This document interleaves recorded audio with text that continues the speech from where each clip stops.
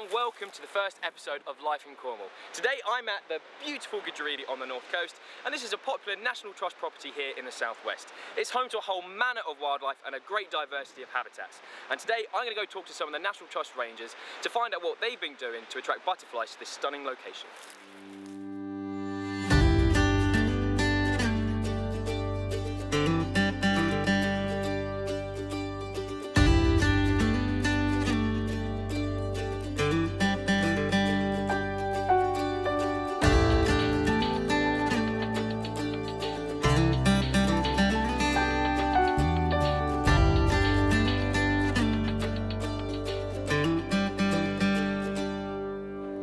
So, Nick, Henry, how's it going today? Good, thanks, yeah.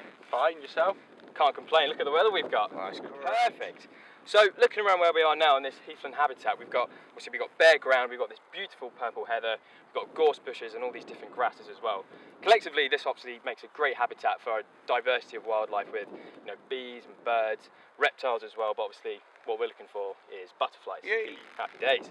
So what sort of butterflies can we expect to find today? Well, we're in July, so we're really hopeful that we'll see meadow brown, gatekeeper, red admiral, maybe the odd peacock today. Very nice. Small and large white, maybe painted ladies, silver studded blue as well if we're really lucky. There's a few diamond in the spots out rough here, so yeah. That'd be really nice. So with you guys being National Trust Rangers, sort of what's your daily routine here? What sort of work do you do to promote and encourage butterflies to this habitat? Well, first off, we put big signs up. Huge, great signs saying butterflies here. Henry's always on social media, Instagram, so tweeting. But if all that fails, then it's very slow sort of management on this site. We know it's a really good site for small pearl bordered, and we know we've got them here in good number. So it's a matter of tweaking it, getting the grazing right. You can see just behind us here, there's quite a block of gorse that's kind of like waist to shoulder height, which is quite a bit of a monoculture there. So it's about creating little areas where the heather can come up, bare ground. Very important that we get common dog violet on site for the small pearl bordered. So we need bare ground and areas that are a bit more open. Gotcha.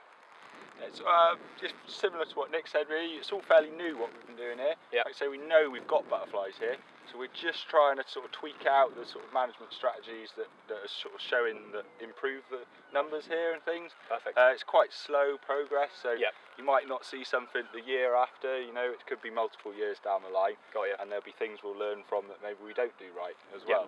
So it's sort of a learning curve as well. Spot on. Right, well, I think it's enough talking, and let's go see what you guys have been up to, and let's try and find some butterflies. Yeah, let's go. Lead the way, chaps. So, with my enthusiasm bursting to find some butterflies, we were off to walk the transect that Nick and Henry have been monitoring for the past few years. A transect is a straight line or narrow section through an area along which observations are taken. Meandering through the gorse and heather, it wasn't long before we spotted this white-tailed bumblebee, which then led us to our first butterfly of the day. So we've already got a nice peacock butterfly here. It's beauty, isn't it? Absolutely gorgeous. On bramble there. Nice feed. And a nice little bee buzzing about at the same time. Sweet. With our first butterfly species ticked off, we pushed along the transect and we soon stumbled upon a small tortoiseshell feeding on some ragwort. From here, the butterflies seem to be everywhere. This little chap is a small skipper and is widespread throughout England and Wales. This beautiful orange and brown butterfly is a small cuppa. The males are very territorial and will often find a patch of bare ground or a rock to sit on and wait for passing females. Throughout the transect, it was Henry's job to note down all the butterflies we encountered, such as this meadow brown. These guys are widespread and common throughout Britain and Ireland, and this abundant species have eye spots with single white pupils.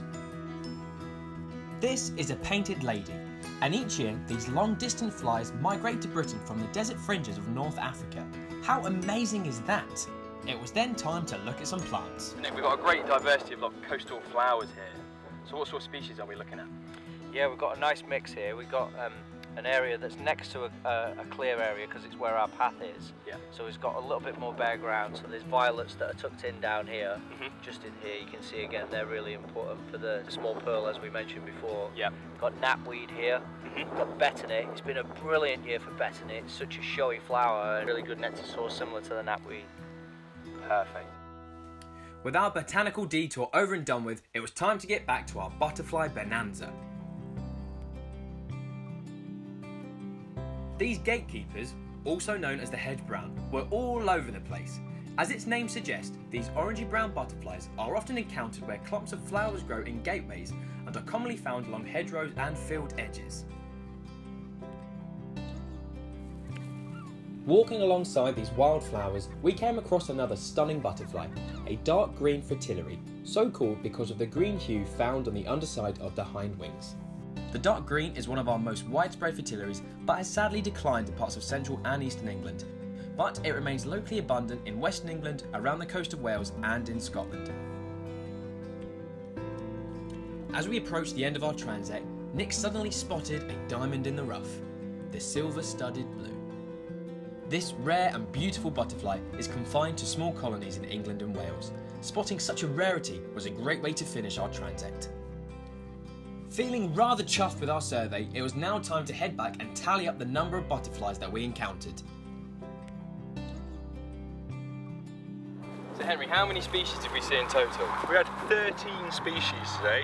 Nice. A record number, 129 individual butterflies. So is that the best transect that you've ever done? It's probably the best I've done, Super. by far. Really good. Cracking. Sort of winner today goes to the gatekeeper. We had they're everywhere. 91. So for this 2 weeks, it is the big butterfly count. So today we've been doing this great survey with the National Trust, but this is where you guys can get involved. So all you need is 15 minutes, either a smartphone or a pen and paper, and you can do your own big butterfly count in your back garden or your local patch and submit it to the Butterfly Conservation Charity. Great. Happy days. Cheers guys, thank you very much. Thank you very See you again much, Billy. soon. Yeah, nice one. Whoop.